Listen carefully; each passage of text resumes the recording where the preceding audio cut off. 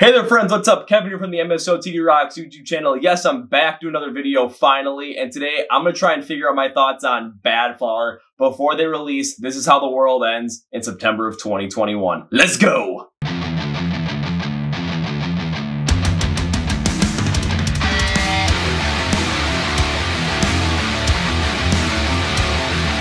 Before we get started though, please follow MSOTD Rocks on places like Facebook, Twitter, and Instagram. Again, we have all the content out there for you guys. Different tweets, different videos, different things like IGT videos, different live streams on Instagram, different posts, the song of the day stuff. You're going to really get in the know with everything that's going on in the scene and really expand your musical horizons. Please remember to subscribe to this YouTube channel. You get these Kevin Figures Out videos. You get the different album reviews that we've done, the year-end awards, any other crazy videos we do, along with the Chord Progression podcast. We're interviewing all the great bands in rock metal, upcoming, emerging, and even some of the heavy hitters in ways that you can't even imagine, really going deep with some of their music and just some of the fun that they've had along the way. You can watch all the episodes right here on YouTube, or you can listen on Spotify podcasts and iHeart Radio. Link description below for everything, so make sure that I also want to thank our sponsor, Phoenix Fitness, for sponsoring this video.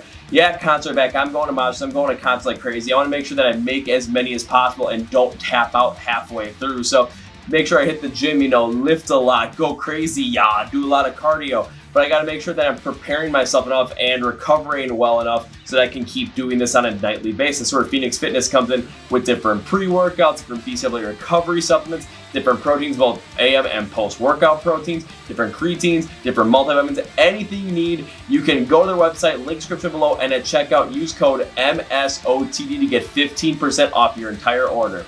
Enough with all the cadence and stuff, let's just get on to the video. So a bit of a background so you guys are aware of where I'm at with Badflower. I first found out about the band when they released the song 30 back in 2020, and I remember seeing a lot of different mixed reception. I saw a lot of people liking the song for its different style, different take with rock and alternative rock in there, but I also saw people dislike it for making it sound like, you know, this band was just whining about getting older, so they really weren't necessarily on the content. I never really dove deep into it after that because my preconceived notion always thought that Badflower was like this band that has more rock alternative sound that really just whined a lot like something like AJR, but for more younger millennials, early Gen Z, where AJR is more, you know, towards that Gen Z area. So I had that preconceived notion, and I kind of just stood back from Badflower for a long time.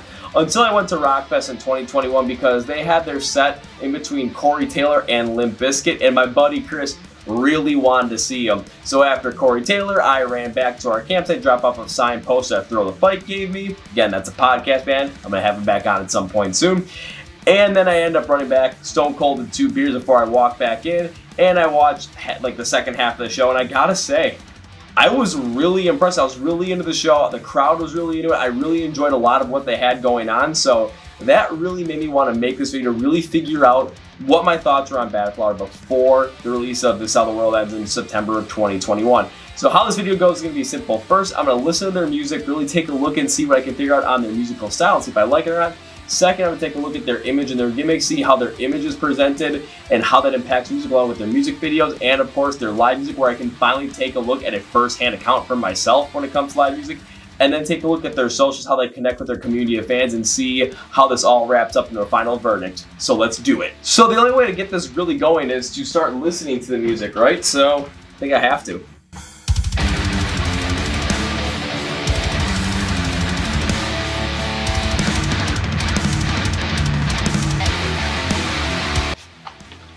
Let's go and talk about this. So now I listen to the music, and after listening to the album Okay I'm Sick, the Temper EP 30, and of course Family, the first single off of This Is How the World Ends, really trying to dive deep into it, I really noticed something about Badflower, and when it comes down to it, they really have this mix of like indie rock, alternative rock, and just more this rock, hard rock kind of sound to really bring in more of this well-rounded and dynamic sound that can really go in a lot of different directions. So this is going to be interesting going through because there could be a lot of stuff that I like, there could be a lot of stuff that I dislike. I mean, it all really depends upon the dynamics of the sound and how it works out. So looking at some of the songs that really hit on me, especially from Okay I'm Sick, take a look at X Anna X, because just the energy behind it had me reminiscent of like Green Day's Ready, Fire, Aim from their 2012 Father of All.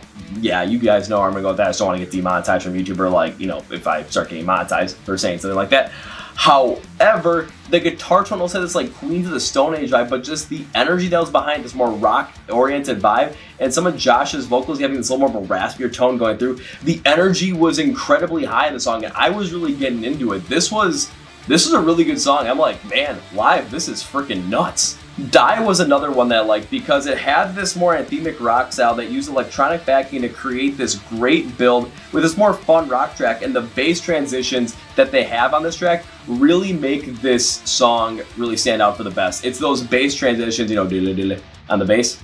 Yeah, that's where this track really shined. Take a look at the song Girl as well, because it felt like they mixed this like 2000s British rock guitar style in with this flow of southern rock, and just the way that everything flowed with the tone of the guitar versus the flow of the song, and with the way that Josh's vocals were presented. This song was a lot of fun to listen to. It was really easy to get into, and it was just really enjoyable to just dive deep into. Man, the dynamics that this band can really go with and blending different styles around that rock, alternative, indie style is fantastic. So now there's some stuff where personally I really didn't connect well with the sound, but I absolutely respect what they did on here. Take a look at a song like Heroin, because the song really drags on with the vocals bleeding into each section of the song to make it really feel like it's just slowly dragging on. It's all one congruent thing. It's not really sectioned off, but also congruent. It just feels like it's one long run-on sentence. However, the melancholic low riff and the feel of the song really kept the emotion being high on Heroin. So I absolutely have massive respect for how they constructed the song, though it really didn't strike a chord with me personally. Another song that's similar to Heroin that does this is the song 24. When you take a look at it, the vocals really don't change to really create this more melodic, slow build, which I do understand in the song, but it just kind of, again, makes the song feel like that run-on sentence. But then the melancholic low riff from the guitar and the melodic drumming create this overall depressive feel that the song needs to really thrive. So I was all in for this one as well in the respect game. When I took a look at Daddy, it sounded like what I heard on AFI's Bodies album when they did Dulcera was like AFI mixed with Smashing Pumpkins. This is what Badflower did on Daddy, and when it came to that kind of style of the song, especially with the chorus having the more alt-rock bass and that feel of the more fluidity, it felt like it kind of ran together a little bit once again, but seeing how that worked out and seeing the power that it had behind it, I absolutely respect the move because they took that newer AFI feel, really put it with their own style, and really made it pop. There were some songs on this album of Okay I'm Sick I'm like, maybe not for me. Promise Me is one of those songs because the softer plucking electric guitar and melodic vocals created more of this alt-rock song that lacked this great amount of energy and fullness that really could have made the song hit a lot more powerful. It just had this more empty feeling behind it that I really couldn't get into. Murder Games had a very melodic start with the lower guitar and hard snare to really drop the depressive vocals that Josh was going to have on this, which I totally understand, do not get me wrong. But the song really feels like it kind of runs into itself in the fact that half of the runtime, it just kind of like goes through the intro, and it's just, man. It was a rough one to really go through for me. Just the long intro really kind of took the steam out of me. And then Cry at the end of Okay I'm Sick, it does a lot of the same thing that Murder Games does with that long melodic build to the entire song, and it really kind of takes up like half the song at this point, where trying to get into it into a 6-minute song with that long slow build for 3 whole minutes, not gonna lie, it was kind of putting me to sleep. So I was like, okay, I guess for Badflower it depends on the song, but when it comes to trying so many different things, I really respect what they're doing here. I do want to take a look at 30 and the latest single, Family, specifically to really kind of, you know, bring this musical section to a proper close. So when it came to 30, when I went deeper into it, it kind of threw me off a little bit, which I wasn't expecting. So when I dove deep into it, the lighthearted White Stripes style riff to open up really brings you the song with whispered vocals, create more of this like depressive sound. I'm like, okay, this is definitely interesting.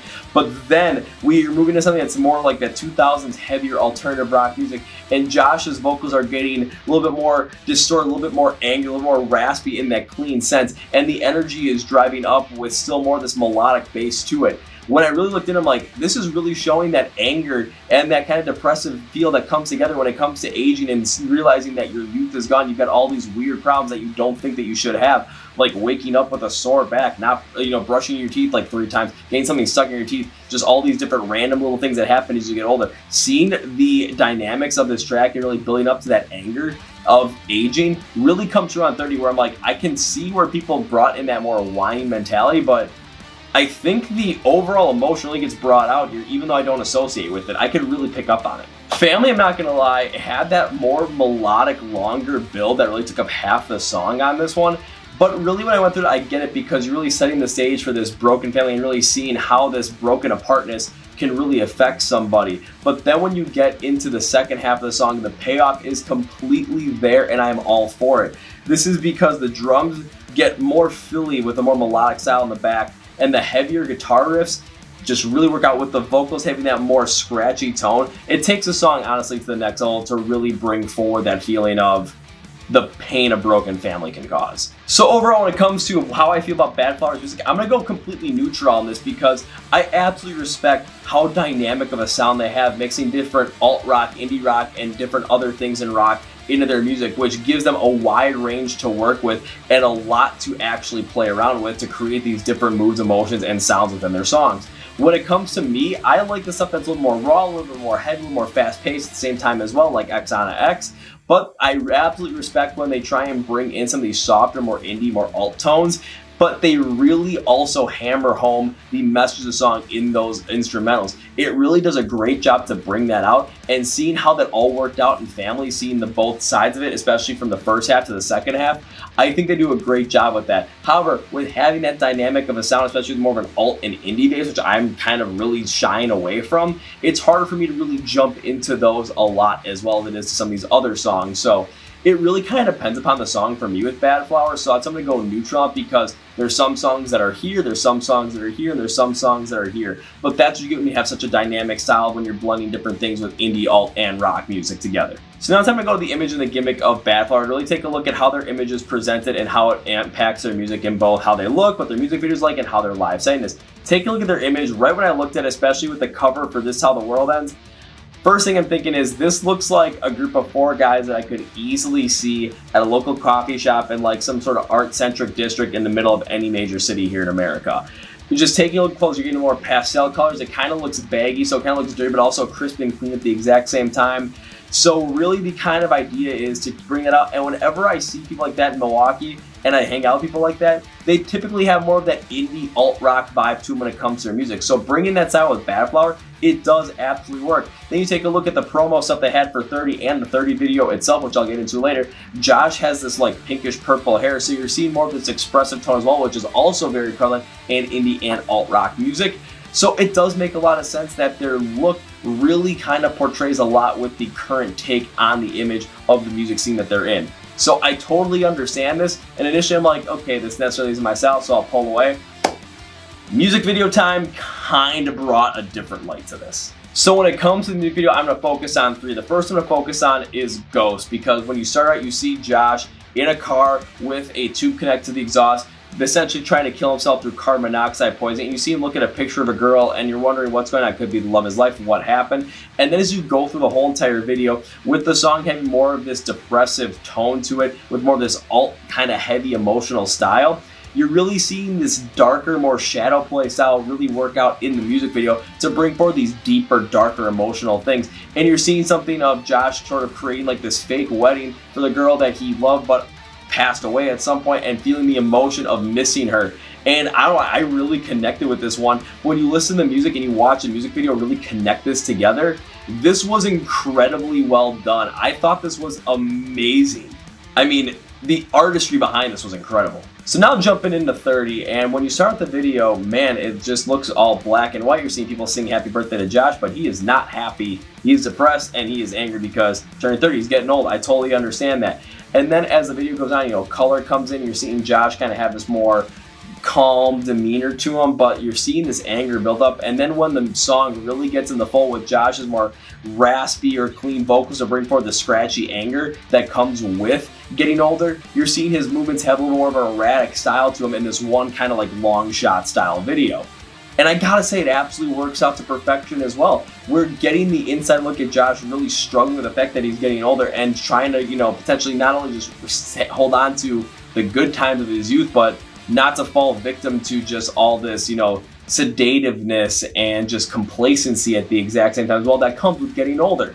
I totally can understand it, and seeing the erratic movements really put this out there. Now I gotta go to family, because the first half of the video really seeing this more darker, more shadow play tone like we saw in Ghost, really give more of this darker, depressive vibe to it. And we're seeing times where Josh is looking forward at the camera where there's home videos playing in the background, and you're hearing the depressive tone, and sometimes he's looking, sometimes he's not, but this really gives the idea of how this family once was tight, but now it is broken, and it is really hard to try and associate with that, really hard to connect back to that, because you miss out on so much. But then when the second half comes in, when the instrumentals get fuller and Josh's vocals get raspier and scratchier and a lot more emotional, we're seeing different erratic movements on screen as well from Josh. And I absolutely love the move here as well, because we're seeing how that anger and how that just not happiness is really coming forward, and you're seeing how his mind is jumping through this and trying to come to terms with this broken family through his body language.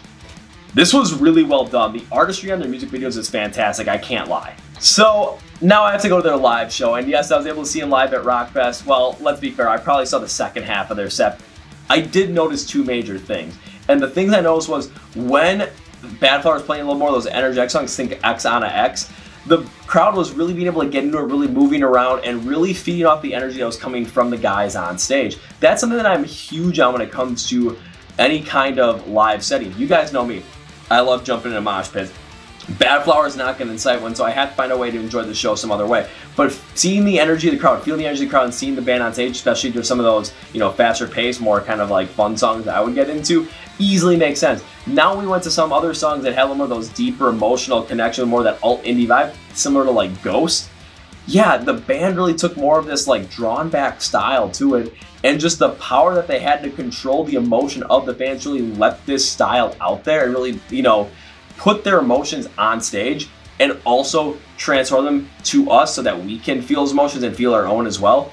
I thought that was incredibly well done. It was very similar to what I experienced back in 2017 when I saw Breaking Benjamin play an acoustic set. They did this really well, and Badflower does this as well. Plus, they ended with Family, which is the first time they ever played live, and let me tell you, yeah, they did that one incredibly well. Everyone stayed for that a little encore before Limp Bizkit went on stage. I mean, there was no space in that little venue to go up and try and, get closer.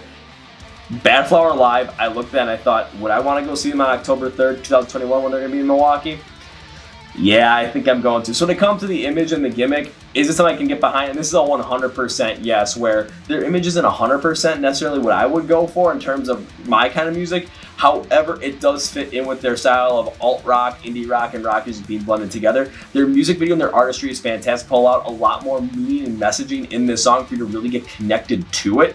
And in their live show, they really know how to command the crowd and have a good time doing it, whether it's a more emotional song or a more fun song, whatever it might be. So this is fantastic. I'm all in. So now when it comes to the fan engagement, community of fans section, I'm going to take a look at their online presence to really gain more perspective of this. Take a look at Facebook. They have about 110,000 people that are following their page. Twitter's about 36,000, and Instagram has about 85,000. So that's pretty good. And when I took a look at their different social pages, taking a look at Facebook, I pretty much expected what I got, and it was going to be every single post was going to have more of this multimedia setting where it's going to be a link to an article, a link to a video itself, a photo, whatever it might be. So you're going to get more of what you want, but it's kind of like a business transaction because they're posting things for you to check out. They're posting different things about tour, about the new album, and I totally understand that, and that's kind of like Facebook, like the mothership, so I get that. The thing that I wasn't the biggest fan about their Facebook was the comments section, and it wasn't with the fans' comments, because the fans' comments were rather dynamic and fans interacting with each other, but I never saw the band interact with any fans in the comments, and that's something that I really look for because that can drive a lot of different fan engagement as well with the band. So I'm like, okay, not necessarily the best. Let's go to Twitter. Twitter, man. Badflower's Twitter is, out of their socials, the least followed their socials, but it is the absolute best. They post different random fun things on there. Again, they'll post things about brand new albums, tours, whatever it might be, but they post some fun photos as well, some fun wacky videos, but it's how they respond to other people is fantastic. They have this more like passive aggressive humor as well. I mean, one of my favorite tweets I said is, if you buy a ticket to our show, there's a good chance you'll see Badflower play Badflower song. They kind of just have fun with it, and I love to see that because you're seeing their own personality come out in this, and that's what I want to see on Twitter. That's what I want to see on social media. I'm a big fan of their Twitter page, so definitely go give it a follow. When it came to Instagram, though, man, I don't know. When I looked at their posts, they only had 5 posts up, and they have almost 85,000, 86,000 followers. I'm like, for 5 posts, what the actual hell? and they were all in regards to the new album coming out in September of 2021 and just one little crazy shit post. But it made me think, did they delete everything out in terms of like a publicity thing to gain more attention for this album, similar to what Ronnie Radke did at the end of 2020 going into 2021? If you guys know what the case behind that, please put that in the comments, but I do want to see if that was the case, because if it is, that totally makes sense. Take a look at the comments though. Again, we're getting a lot of comments from fans as well, a lot of different engagement, but on the band page, I saw no engagement from Badflower whatsoever. I'm like, man, again, that could really garner a lot of attention. So let's actually check out Josh's Instagram, because this might give us a little bit of a better perspective. Josh's Instagram, it has its ups and downs, I'm not going to lie. We're seeing a lot more of Josh's personality, a lot more different pictures. A lot of them contain his cat as well. So we're seeing a lot more of his personality come out, and I totally understand that. And I'm not going to lie, he does comment back on some people on some of his posts as well, which I totally understand. But the ones I checked out, this is where the concern came from me, where it was people that have more of a larger following that are blue check marker verified on Instagram that's in the music scene, that were the ones that he was responding to. I never really saw him respond to a lot of fans, which did make me concerned. Granted, his comments were unique, so we weren't getting like some kind of like just like standard thank you, whatever it might be. But I wish he would connect with the fans a little bit more by commenting back and stuff, because that means so much to fans, and that could just garner a larger influence, not only online for you, but also as you go forward in your career. Take a look at Joey from Varsity. Again, he's the gold standard on this, and I'm going to keep bringing it up. So when it comes to their connection community fans, I got to go neutral, because I'm not the biggest fan of their Instagram. Facebook, I totally understand what they're doing with it, but I wish they would definitely comment more. Twitter is definitely a place to be to follow Badflower, and I absolutely love their Twitter account, so I'm going to go neutral. So now time to give my overall verdict on if I like Badflower or not when I figure them out, and it is, man, this one's tough. Think about their music. There's a lot of stuff I like about it. There's a lot of stuff I respect about it, with them blending different indie, alt, and rock stuff in their music, and really bringing out the emotion. A lot of these songs that they're trying to portray really works out well.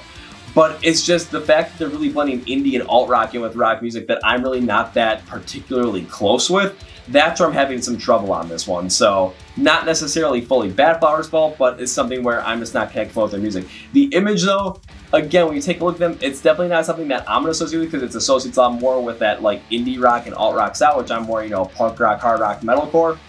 However, the music videos are absolutely fantastic with the artistry to really portray a lot of the emotion that are in these songs in a completely powerful light. Again, Ghost, 30, and Family really show this. And then live shows, man, I want to see them play in Milwaukee on October 3rd, 2021. So, and I've already seen them play, you know, half a show once, and I was encapsulated by it. So their image is incredibly spot on for me. I'm totally into it. Their social game though, again, it just depends on the platform. I would definitely follow them on Twitter for their more passive aggressive fun humor.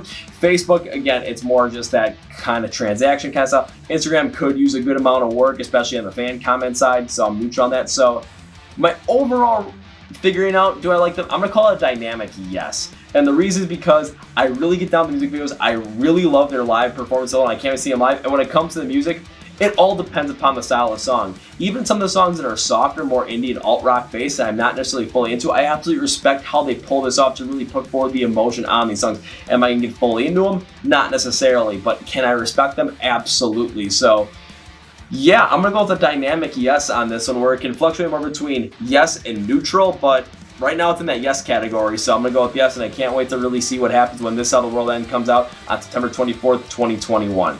So on that note, that's going to be it for me today, guys. Thank you for watching Kevin Figures Out Badflower. If you like this video, again, give me a like, comment if you can answer that question with the whole entire Instagram thing, or comment what you think about Badflower as well. Let me know.